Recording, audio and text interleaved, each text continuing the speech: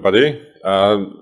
Before I start, I wanted to ask you, who of you worked on a project that was 1 year old? Okay. Keep your hand up if it was 2 years old, 3 years, 4, 5. Whoa. Okay, we have some people, thanks, who worked on old projects. That's nice. Hopefully you didn't have many reasons to complain, and after this talk you'll be able to make them even better. Okay, so my name is Paweł Lewtak. I work at GOG.com. If you would like to ask more about the company, what cool stuff we do, we can talk after this talk. I'll be happy to help. And you can find me on Twitter, where slides will be published later. And before we start, I should explain what I mean by long-term projects. But that excludes anything that is basic landing page, a promo page, something that would be killed in a few months. That's not a long-term project. Long-term project for me is something that lives for half a year, for a year, 2 years. You work on it on and on because, for example, it's a product that your company develops and sells to other customers. And we're interested in keeping that project in a good health, good shape. So we are happy working with that, right? So if you have a chance to apply all the advice I will give you, it will work for a new project, for a greenfield project. But if you are working currently on a project that could be called legacy or something in between, still some of the things could be applied, could be used for your benefit. So in the beginning, for every project that we work on, always the first step should be analysis. And it doesn't matter whether you write a big specification, a big document specifying all the requirements or not. It could be just 1 page. But whatever your approach is, most of you ask the wrong question. That question is what to build. When you talk with a customer that wants some software, you are thinking, what kind of software should I build? Should it be a CMS, CRM, some blog application, financial stuff, and so on? And honestly, that's the biggest mistake you can do for the project you are working on. You shouldn't ask what to build. You shouldn't be asking about the software. You should be asking about the problem. What problem my software will be solving? How can I help you as a developer to develop something that could improve your daily work? And that's what we as developers should focus on. We shouldn't care at the beginning that it's a CMS. No, we need to figure out what's the actual problem, how does the daily work of customers look like right now, and how can we automate it, how can we improve it. Mariusz Gil, who was a developer, quite well-known in Poland, said that it's root of all evil in programming that you write first code before talking to right people and asking right questions. Because without asking right questions to the right people, and those people being the customers mostly, you won't be able to build something that solves their problem. Right, you might finish a project, you might deploy it, it will work without any issues, but it is a possibility that it won't be what customer wanted. Right, so we need to ask that question in the beginning. And it's also quite common that what ends up in production is not what customer wanted, but what developer understood. So if there's like tension on between customer, between business client and developers, and the company that will develop the software, there's a lot of place for misunderstandings. Let's say business people are trying to explain something, then there could be some kind of analyst or project manager that is trying to understand it, and then he or she translates that into a different language for developers. And right now we have 2 different dictionaries to call same things. And that's also a problem, because we shouldn't use different terms for same things, right? So when you talk with customer or some new feature, you shouldn't be talking about tables, databases, rows, JavaScript, etc. You should be using business terms, because with that approach, there's no way to add any misunderstanding. You're using same words for same things, so it makes things easier. And it could be sometimes the case that you don't know some meaning of some words, right? If you have limited dictionary, you won't be able to fully understand everything. And if you try to use your language, technical language for business terms, that's a bad thing. And one approach to mitigate that is to use domain-driven design. Well, it's a really big topic that I won't dive into, but one of the benefits of using DDD approach is that DDD forces you to use common language. So both customer or business client and you need to use same words to explain things. And DDD is very commonly used along with event storming.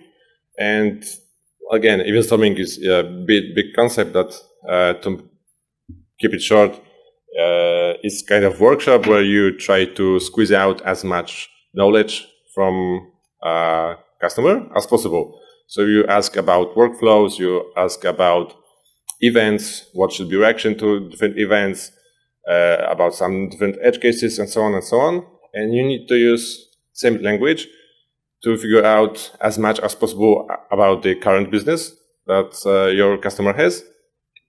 And then you will not know what issues they're facing, what kind of problems they have. And only then you can start thinking about the code. And even if you think that you have all figured out, there's always going to be change, especially if it's a long-term project. If you start in January, you can be sure that by June, July, some requirements may change, some may be already obsolete, and new ones may appear. Okay, so you have your analysis done. You know what's the problem. You know how it works right now, and you have some idea how to improve it. So it's time to write first line of code, right? And before you do that, you should ask yourself, what type of architecture should I use? If it's going to be a big project, choice of bad architecture at the start can slow you down in the long run. And these days, quite common question is, should I use monolith or should I use microservice?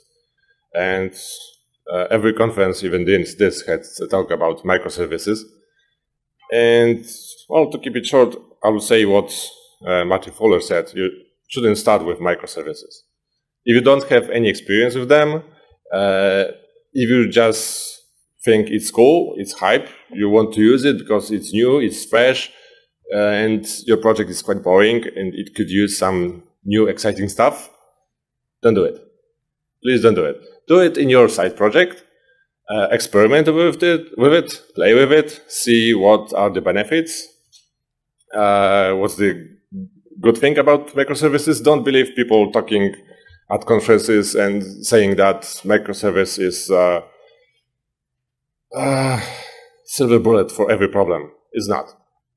If you know what kind of overhead is connected to microservices, and you know all the benefits and the drawbacks, then yeah, do it. But otherwise, it's a thing called cargo code. It looks like this. It's a kind of belief that you can replicate something more advanced and it will work for you as well, easily. it was developed around 40s, 50s in 20th century, where some tribes in New Zealand were discovered, and people were sending planes with supplies, with cargo, and they thought, hey, if we build a plane, it will give us this food, this medicines and stuff, right? No, it will not. And because Netflix is using microservices, it doesn't mean it's useful for you as well. But we'll get back to that. So what I would suggest in terms of architecture, you should use service-oriented architecture. It's old, it's tested, well, it was verified many, many times. Maybe it's not exciting, but it keeps your code clean. Also think that Uncle Bob recommended a long time ago clean architecture. Probably have seen this image many times. Again, it might be boring, it might be old, but it works. And if you try to follow it, the idea behind clean architecture is that you separate your code into layers. In the center, you have entities like business rules, business logic, that is separated from everything else. Your classes that reflect business rules have no idea that there's some kind of database, and even what is it. It has no idea about framework you are using, whether it's going to be used for web, for command line, or network interface, or whatever else. On top of that, you have use cases with like application business rules, and then you have your framework, your controllers, databases, and each so it should be even more separated. And the only way of communication should be from outside to the inside. So your framework, your controllers, models can communicate with business models, but not the other way around. Your business model shouldn't have any clue about what's on the outside. And that way, it's much easier to keep it separated, to keep it well tested, and reuse it if you need it. When it comes to architecture, I think it's best not to try reinventing the wheel. I've met a company where they tried to reinvent literally everything, like handling HTTP requests, handling database connection, JSON, XML parsing, and so on.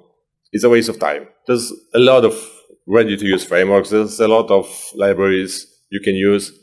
And I bet that you don't have so much time to create a library of similar quality as open source libraries. So you should use that. And even if you think that you should create your own, then do it. Your use case is probably not unique. Many people did similar stuff before. All of us used, I don't know, some kind of web framework, handled HTTP requests, connected to database, and so on. And your use case isn't unique enough to justify writing something like that from scratch. Focus on business logic. That's what makes your project unique. Yeah, and we're back to hype. All those keywords look cool. I bet there were a few talks about those things like machine learning, serverless, microservices. And it looks cool. You might be interested into applying some of these in a project because it's new, because it's shiny, and developers like shiny stuff, right? Who doesn't? Especially if you work in a long-term project that gets boring over time.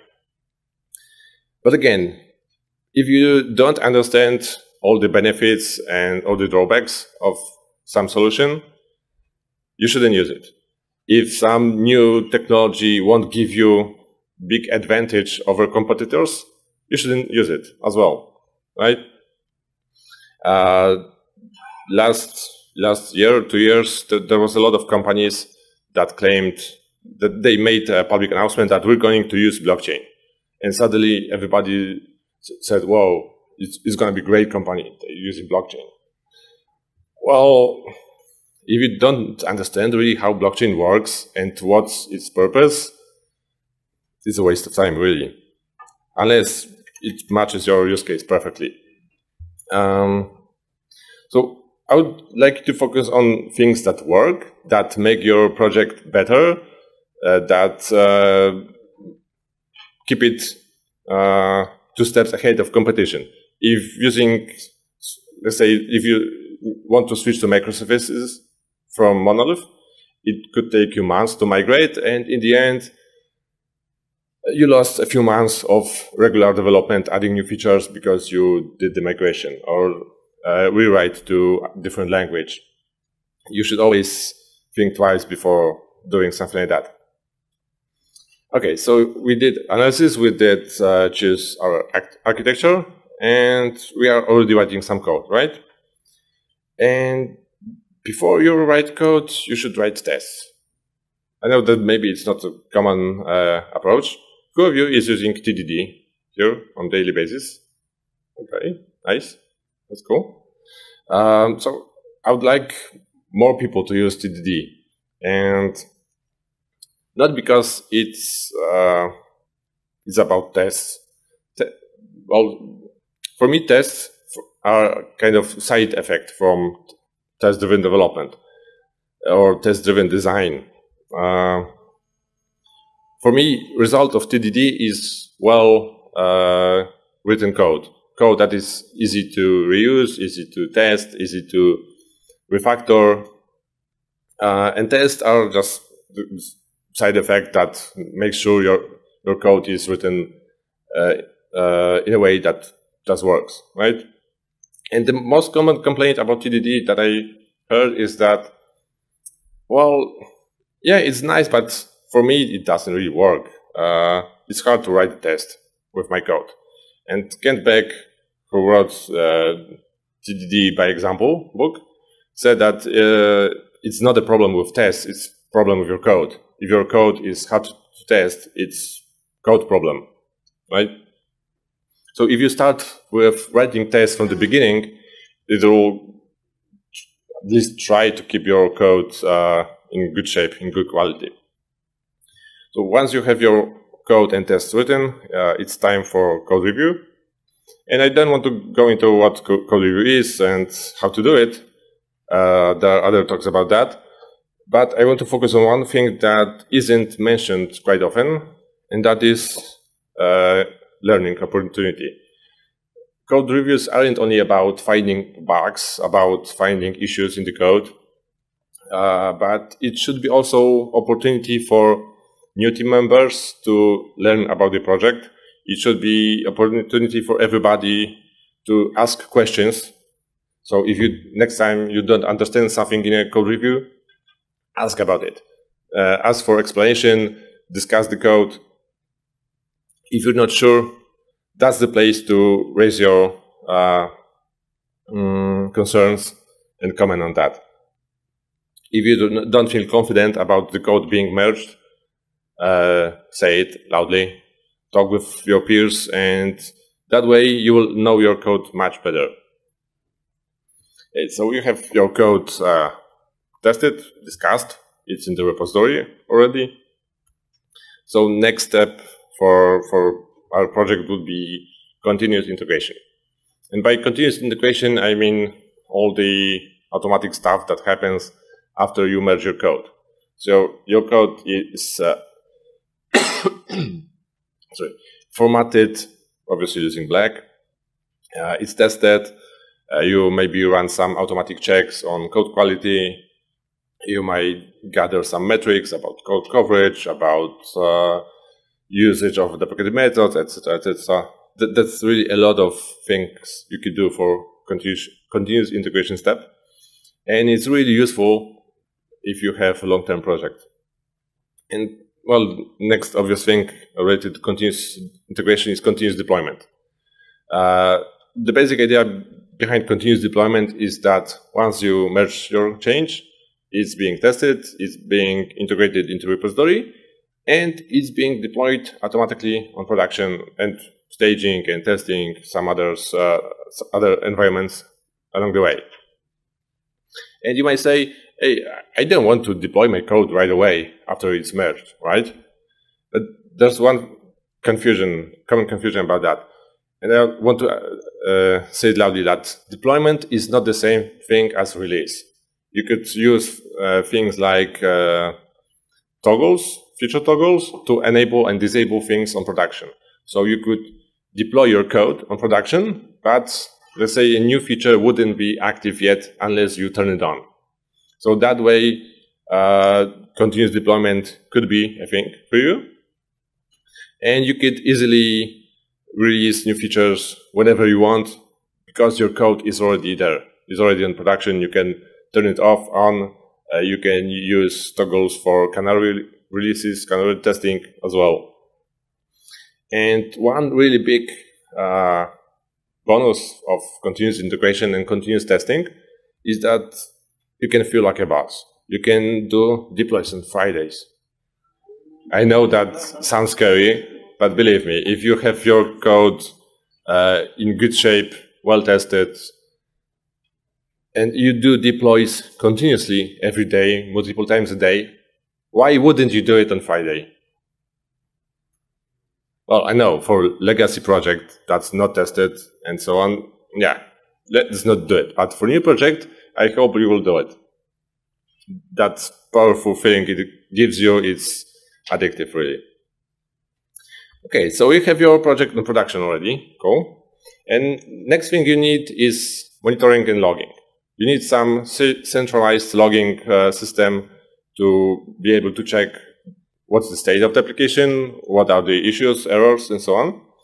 And by monitoring, I mean mostly IT-related stuff like health checks, server load, network traffic, number of requests, memory usage, CPU load, and so on and so on. Everything related to machines, to your code as well, but mostly technical. And the next thing that may be similar, but is not, are metrics. And metrics are more closely related to business stuff of your application. So it could be number of new customers, number of purchases, volume of transactions, and so on and so on. And also you could combine both, like have metrics and monitoring, and you could monitor some metrics. So for example, if number of payments drops below some threshold, you should have an alert in the middle of night because something is clearly wrong, right? Yeah, and another thing you should have, and you shouldn't wait until it's on production, is automation. You should automate all the things possible, really. If it moves, automate it. Idea behind that is if you need to do something once, it's okay. If you need to do something twice, well, you should consider maybe writing a script for that. But if you have to do something 3 times and you do it manually, it needs to be automated. There's really no other way around it. Because if you do stuff manually, there's a big chance you'll write the typo. And typo when removing a directory could be deadly, or deleting a table, or something else. And if something is automated, everybody can see the code, find issues, everybody can do it. If some action requires, let's say, a click in a continuous integration system, and if you don't automate things, a new manager will be hired because you're not effective enough. So you are.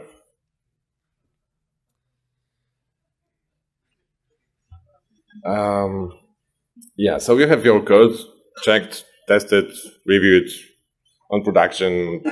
You deploy on Fridays, Friday, 5 p.m. Yeah, it works. But do you have documentation? I bet that most of you don't like to write documentation because it's not cool, it's boring, time-consuming, and at the time of writing, you don't really see the benefit. And starting to write the documentation for an existing project is a really, really big, another project, really. And the best thing to do is to start with README file. Just one file, nothing really big or fancy. And try to describe things in a README. And this is a structure that Ola Sendeska described in a blog post a year ago, I think. How a good README file should look like, right? So first you have application name or a library name, point of contact, and that should be people responsible for the project, who you should contact if you want to learn more. Usage, for example, how to use it on local machine or your development environment. System are all kind of requirements like database, HTTP server, caching, etc. that is being used by this application. So you can find all the information in one file. Runbook is a set of instructions what to do if something breaks on production. So, for example, if payments doesn't work, do this, check that, and do something else, right? So you don't have to figure out quickly how the app works. You have it described in one place. And last two things are just links to some monitoring system where you can check the current state of the application, and link to full-blown documentation that you'll probably write later on. And I said that you don't consider writing documentation a fulfilling task, but it really is in the future. It's like a love letter to yourself. Imagine writing any kind of project really today, and that you have to go back to it in 6 months. You probably won't remember much from how it was implemented, how does it work, etc. And if you write even a basic README file, you'll be grateful to yourself from the past that you did it. It saves a lot of time, believe me. And even if you have all those things, even if you have good CI and CD pipelines, you have great documentation, there's one piece missing, and that piece is communication. And if you will just remember one thing from this talk, I want you to remember that communication is not a soft skill. Some people say, oh, I'm good at programming, but communication, talking, it's not my stuff. I'm not good at it. But communication is a core skill. You need it, because without communication, everything else will fail. You won't be able to talk properly with customer. You won't be able to ask good questions. Instead of being a team member, you will work in a silo, cut off from other people, working alone. So communication is really the essential thing for every long-term project. And it happened to me that I worked with people who tried to gather all the knowledge for themselves. They wouldn't share it, and they looked like they're more productive because they could do stuff that other people couldn't do. And the thing is that they had just poor communication skills, right? I once worked with the manager that said, if somebody is irreplaceable, if it's hard to replace a person in a team, it means that person doesn't share knowledge, and that person should be the first one to be fired, because you don't want that kind of people in your team. I know it sounds harsh, but really it could be improved with a little bit better communication, really. And I found this quote that I really liked. I work in IT right now for 10 years, and after that long time, you could easily switch languages because you have all the knowledge already, and trying to dive into new technology like Java, for example, C# and others, it's much easier after so long time. And you cannot really improve much further if it comes to your skills, because all the hype or the keywords I mentioned earlier is not really a new stuff. Like one of the others could be functional programming, right? That it's getting more popular these days. And it's not really a new thing. it was invented a long time ago, and people are reinventing same stuff over and over. So one place where you can grow as a developer is be better at communication. And that's all I wanted to share with you today. Thank you.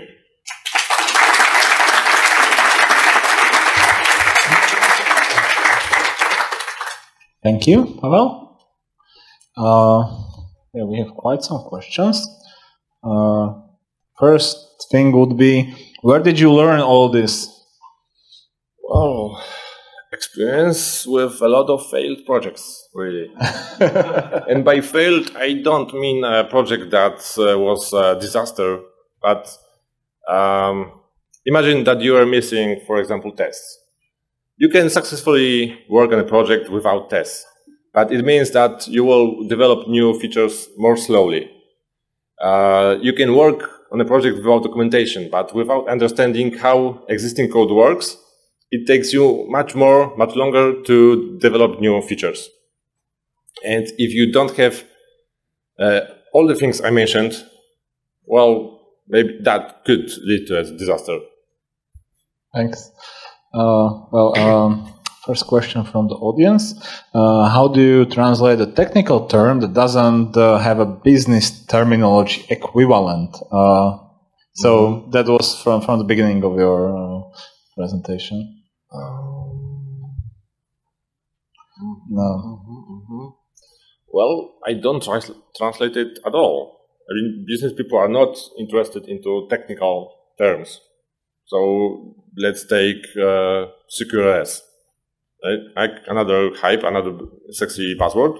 But business doesn't really care about how it's implemented. They are interested only if it solves their problem.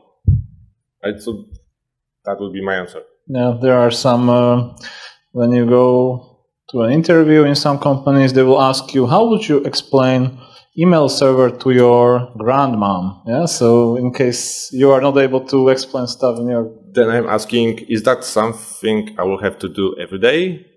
If you are talking to your stakeholder, perhaps. Well, it depends on the position, maybe. Yeah, definitely. Next question would be, were there cases when you did have to reinvent the wheel? Yeah, so you explained, you shouldn't do it, but was it necessary? Do you remember?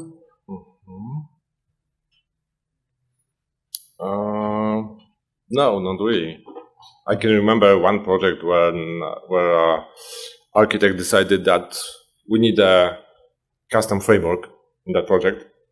So he used his own custom framework that he worked on after hours. The project was used. The framework was used for a few months. And then he left. And people had to deal with some legacy project that wasn't maintained anymore. And that's really scary how big waste of time it is, because you have to learn this new library or new framework. You have to work with its limitations because it's not perfect, full-featured. And then if you change jobs, you're not able to reuse it, probably, right? Because it was proprietary, and so it's really big waste of time to do that. So I didn't have a case like that where it was useful. So what happened to that project in the end? So did you manage to change it, or it just failed spectacularly? I didn't work for that project directly. I just observed it from this sidelines. So I'm not sure really what happened in the end, because I also changed jobs. Good choice. What are some non-obvious signs that some parts of your projects are not future-proof?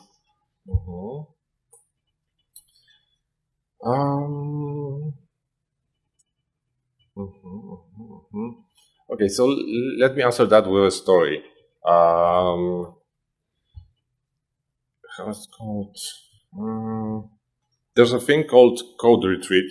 It's like a kind of workshop when you work on a project. And I was on such a workshop once, and the idea behind that was to make your code as generic as possible.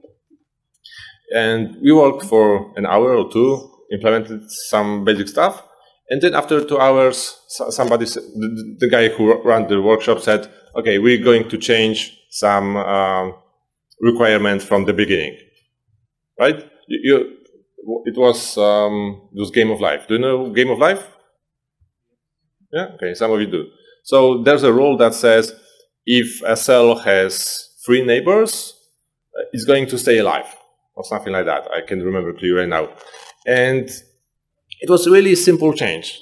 Like it said, instead of having 3 neighbors, I need to have exactly 1 neighbor to stay alive, right? Sounds simple, but if your code is not generic enough, then such a change in requirements will be really time consuming for you to implement. And there was this one guy who was brilliant, really, because his code was ready for requirements such as changing from 2 dimensions to 3 dimensions, and then n dimensions. It wasn't really a requirement. The task description didn't say it is 2-dimensional field. We all assumed that, except for him. And his code was resistant to those changes. Thanks. So some more. When is starting a project with a large team from the day one justified? Like a big team, like 100 people or so? Well, that's one really hard for me to answer because I didn't work in such big teams. Even if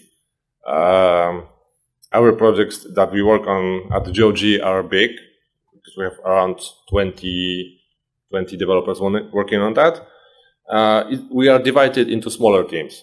Because we are using Scrum, it doesn't make much sense to have more than 5-6 people on the team. So we are divided into smaller contexts.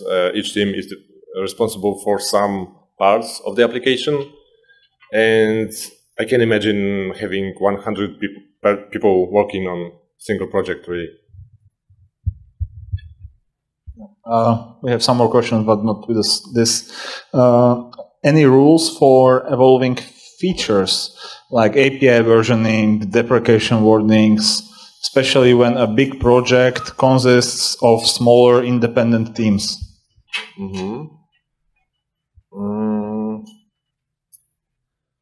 Well, I didn't have a case like that, but I really like what Google is apparently doing, and they are having single repository for all the code. So where your code change breaks something, you need to fix it in all the other projects. So you need to be very wary of what kind of change you want to introduce. How this all stack with lean or agile methodologies? I know you explained step after step, but this is not entirely like you have to do this once. Yeah, so it's probably So agile is really nice in a way that you're not forced to implement something in let's say 3 months, but you can use iterative approach. Implement simplest solution possible, talk with customers, see if it is what they had in mind. If it is, continue that path. If it isn't, you can change approach, write something differently. I have one more question. Any books that you can recommend? Okay, so I mentioned Kent Beck. He wrote TDD by example, and it's a really great book if you want to start writing tests. It explains how to do it step by step on really simple example. It's written in Java, but it's easy to understand and figure out how to do it in other projects, other languages. Okay, thanks. And probably a last one, because, how would you approach a legacy project that has poor documentation and a few tests when you need to add new features? And you cannot throw it away and start from the beginning. Yeah. Well, most people hate legacy projects, but the reason they are around is that they bring money. So you cannot throw it away, really, never. So in that case, I would try to find some time to write some tests for the feature I want to add, or change, or modify. I need to make sure it works before and it works after my changes. What if the writing of the test is so difficult that where to start? Yeah, it could be that tests are hard to write because code is messy. So in that case, I would start with some BDD tests, like behavioral testing, so big picture. Testing something on big picture, and then once I'm sure that it works before and after, then I can dig into classes and try to refactor it. Because having the big picture acceptance test, I'm still sure that it works after my changes. Yeah, thanks. I hope this was not more of an interrogation. I hope that you enjoyed it and you enjoyed it as well. So thank Paweł. Thank you.